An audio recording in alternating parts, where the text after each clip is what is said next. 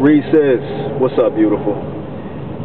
As you probably know, I am unaware of how I can send you a particular Valentine's Day card on the ship. So, with that being said, I figured that this would probably be the next best thing, and you know, at least try to be creative with it a little bit. But I done filmed this many a times, but you know I'm a perfectionist, so I got to get it how I want it. But actually, I just started doing it in the car. I figured why not? But you know, if it was up to me, I'd be with you right now, and I'd be showering you with chocolate, you know, put a few pounds on you, not let you work out for a week, you know, have you walking around like a duck-billed platypus and all that. But all jokes aside, basically what I want to say is I really do miss you. And it's getting to the point that it's starting to irritate me a little bit, you know what I mean?